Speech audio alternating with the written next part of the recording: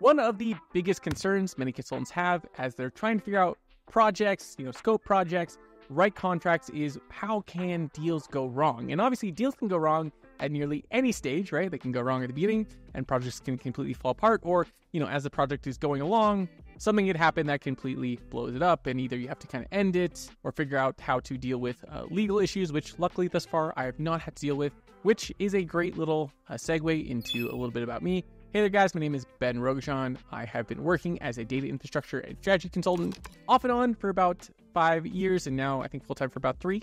I was working at Facebook before this, and now this is what I do. I do data infrastructure consulting. And someone recently asked in the TFA group that I run, which is a group for technical consultants, which is free to join. So if you'd like to do that, feel free to click below, but we'll put up the question here. Where basically someone asked, they love the content in the group, but they want to know what didn't work and why have certain deals fallen apart, and basically the goal being how can they avoid some of these problems. So in this video, I wanted to share some of the experience I've had when deals maybe didn't go as well as they should have, and talk about some of the lessons you can pick up from that. Now, one of the first problems that I've probably ever made and occasionally decide to make again is not having a down payment before starting work. This can totally blow up a deal because, one, you start doing work and then eventually maybe you notice that you've got a net 30 terms, which just means they don't have to pay you for 30 days, which I generally don't like to do. I generally like to get some part of a down payment up front. But let's say you're kind to a company because you think they're big or whatever might be the reason, and now you're 60 days in and you haven't gotten paid.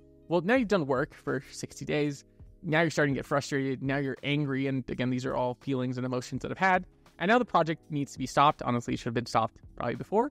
But you were thinking it's coming. And so now it almost inevitably has a little bit of bad blood regardless, right? Because now you have to be direct. You have to send emails that very specifically state, hey, I sent you an invoice on this date. We have these terms in the contract.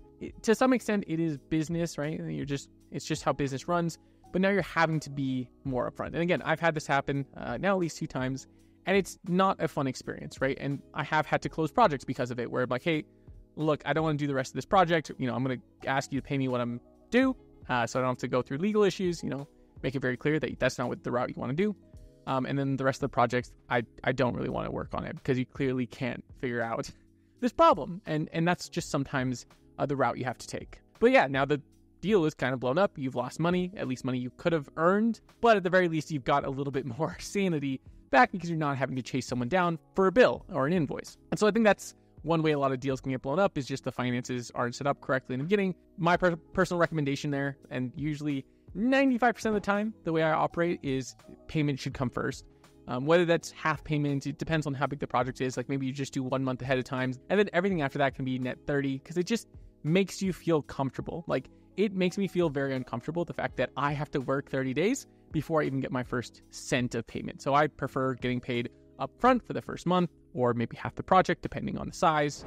And in my experience, most companies have been happy with that. Now, another project that didn't necessarily go wrong, we completed the project, but, didn't go as smooth as I wanted, was one where I didn't realize one of the assumptions I had to have was I would be able to actually code. And what I mean by that is I was working for an industry, or for a company in an industry that was highly regulated, specifically casinos. And I was having to write code for machines that were essentially directly touching data and information that has to do with a lot of the gambling machines that exist. And generally, you can't do that directly, which I, again, couldn't. I was not allowed to directly write code against these machines, and instead had to essentially have a proxy, another person, implement my code, which I bet you can imagine is very painful to do because you can't really test anything. You're kind of having to understand some systems, some level of firewalls, and how all this stuff interacts with each other on someone else's system, which was worse because they had 4 different on-prem locations with different servers that I had to set up 4 different systems.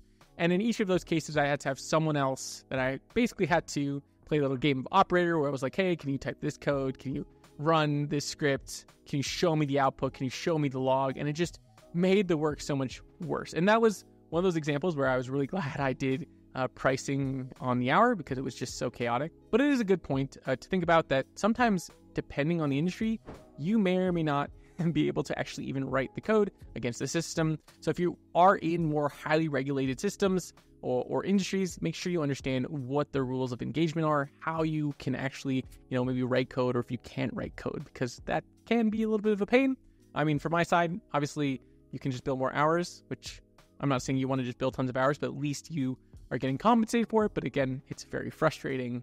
So as you're writing your contract, especially if you're doing a project-based contract, just consider writing that assumption in there, which is part of the contract. I generally put some level of assumptions of this is what I will be able to do for this price. Because if I can't write code personally, that obviously majorly impacts the time of the project. Now, the third issue that I've run into, and again, I said deals can blow up at any part of your discussion, and this is earlier in often the phases when you're just starting out, maybe prospecting, talking to someone. And one of the first mistakes that a lot of us make is we often fail to confirm the budget. That is to say, maybe we're already thinking in our head, this project is $200,000. We're going to make tons of money.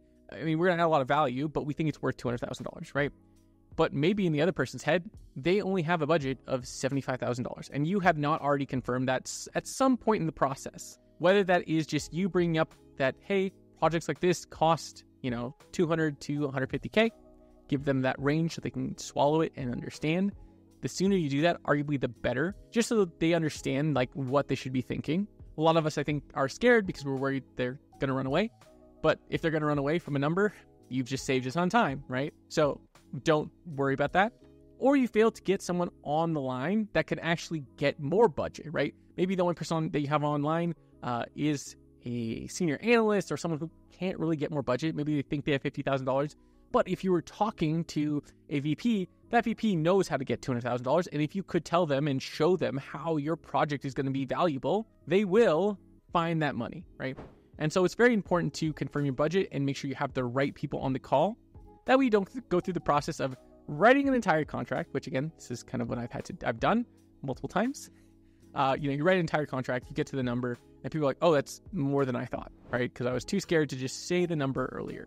So try to get the number out earlier. If you have to, the way you can do it is what I often talk about in the TFA, which is just do the 3 proposal method. It's usually 2 or 3 proposals, which is after your initial call or initial 2 or 3 calls, send a bulleted list of proposal 1, proposal 2, proposal 3, one's highest, one's lowest, and what you can offer. This one avoids you having to actually say the number, because that's probably where a lot of us feel awkward. We don't like saying a big number. And 2, gives the other person the ability to see that, hey, you have options and you don't have to pick the most expensive one. And that way you don't put all your effort into building out a complex contract that then gets rejected, but also you've given them options and more likely increase the likelihood that you actually close a deal. Another issue in terms of not necessarily blowing up a deal, but just issues that I've run into, specifically around training. So trainings is a great way for consultants to make money because generally for a 8-hour period, you probably charge $5,000, $10,000, depending on if you're going through a third party or not. If you're going through a third party, like someone else is asking you to create a course or a training session, but they're like a middle company that really is just selling the deal, you'll probably get a lot less. But if you're the person selling the deal for an 8-hour session, you can easily make $1,000 an hour, depending on the size and the impact of the work. Obviously, you're going to do some work behind the scenes, so maybe it ends up being more like $500 an hour, but if you can resell that training, then it can get closer to that $1,000 an hour. But the problem is, if you don't confirm the audience, which again, this has happened, I've done plenty of trainings, but in one case, I just didn't confirm the technical abilities of the audience, and so I gave the first draft of what I was planning to do, and the people that I was going to give it to and give the talk to were, I can just say, unhappy. They were like, this isn't what we want at all, right? Like, it's too technical. It's not what we need.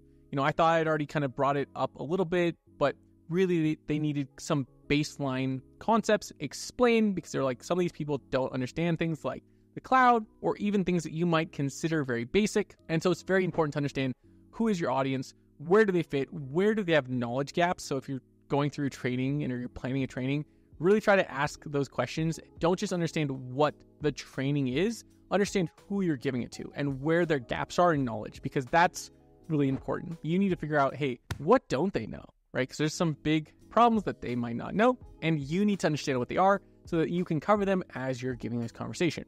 Finally, the last issue that I've run into where I've kind of cut a deal in the middle was when I came into a data stack that I kind of knew was going to be a problem. Like, it was just way too complex. Like, when they explained it to me, I'm like, wow, this sounds like a very painful data setup. Right? I'm saying data stack, but it was all very, very, very, very custom. They were just using every open source tool out of the book, which nothing wrong with that. But just the way they had set it up was already concerning me when they brought up Kubernetes. For data infrastructure, I kind of got why they did it, but just the way they had set it up, I realized would be just so complex to deal with. And after I finally, after we signed the contract and I looked at it, I was just like, after about a month, I was like, I thought I would make this work, but this is going to be more work than it's worth for our original contract. So I appreciate your time, but we're going to have to just, cut this short. And I think sometimes that happens. Like I kind of knew it ahead of time when they told it to me. So sometimes you have to just trust your gut. Like if you kind of feel like a client's going to be difficult to work with and they're already being difficult on your pre-screening calls, if what they're explaining in terms of technology doesn't make sense, there's a lot of places that you kind of get this gut feeling that this is not going to be a project worth your time. It's probably a project that's going to be a pain. Obviously, if you're just getting started, you likely have to just accept it to some degree. But the more experience you get, the more likely you'll be able to push these projects away or maybe just confirm exactly what you will and won't do. With that, I hope this was helpful in helping you understand how projects and deals as you're consulting can go wrong and how you can hopefully avoid some of those issues. With it, guys, I want to say thanks so much for watching, and I'll see you all in the next one. Thanks all. Goodbye.